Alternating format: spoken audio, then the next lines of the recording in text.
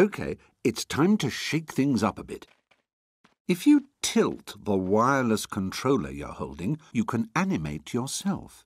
Press the left stick to alternate between moving your head and your pelvis.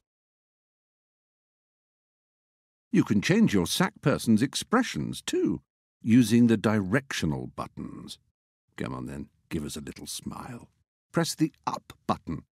Go on. There, see? You're happy. Press the down button and you'll become down. Look at that. A face like a smacked bottom. Press the left button and you go all worried. What was that? Press the right button and you get all cross and tough. By holding down the limb buttons, you can use the sticks to control your arms. Yes, you can stop being mean and moody now. We're all very impressed.